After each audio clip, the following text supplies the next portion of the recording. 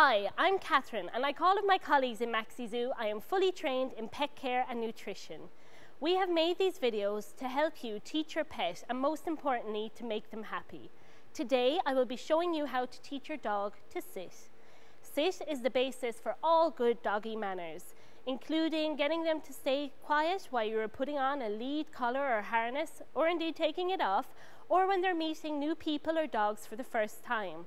Sit is also the basis for lots of cues and tricks which you may wish to teach your dog during their lifetime. If you would like to work on lead during today's session, you will need a few things. Freya, wait. You will need a flat buckle collar like this. You will need a standard leash like this. You'll need some tasty treats. These are Premiera chicken and fish sandwiches, and they are Freya's favourite. For convenience, you may also choose to use a treat bag, like this one. Your dog is never too old to learn sit. However, older dogs may take a little more patience and perseverance. First off, make sure you're in a distraction-free area, somewhere where both you and your dog are comfortable. Freya, up. Ask your dog to move in front of you and have them standing facing you. Freya has learned sit before, so I'm going to take this quick opportunity to explain a little bit about luring. Luring is when you use a food reward to lure your dog into a behavior or to do a trick. Luring can be reduced to give you a visual signal. For instance, in sit, something that starts like this can soon become just this. For the reason of keeping my commands clear and very distinct from each other, I raise my index finger when I'm teaching sit. It is optional, but it is a good idea. Freya, come here, darling. Good girl. Freya seems to be a little keen to sit, so I'm going to go ahead and show you how you would achieve this, and I'm sure you'll get the hang of it.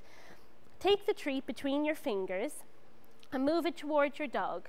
Bring it to their nose and back over their head. As their head raises, their bottom will automatically go down, causing them to recline into a sit. As soon as their bum touches the floor, reward with a treat, and if you like, some praise. Good girl. Freya has known sit since she was a puppy, and it's one of her favorite things to do.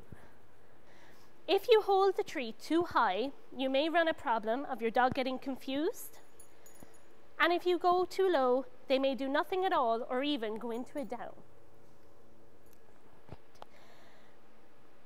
Make sure that you practice sit in lots of locations, not just at home. You want your dog to know that sit means sit wherever you are and whatever situation you're in. Gradually add some distractions such as other dogs and other people. When your dog is following your lure reliably, at least 9 out of 10 times, you can add a verbal cue, such as the word sit. To do this, just make sure that you say sit just before you begin luring. Freya, up. Come on. Good girl. Sit, like so. Good girl. Your dog will quickly learn that the word sit will be followed by the lure, and they will know that sit means you want them to sit. When your dog is at this stage, you can choose to remove the lure altogether, or you can choose to use a more subtle version as a visual cue. When your dog is very competent with sit and performing it reliably in all situations, you can start phasing out your food reward slowly. First, maybe only treat 1 in 3 times, then perhaps 1 in 10 times, until you no longer need your food at all. It's not always practical to carry it with you.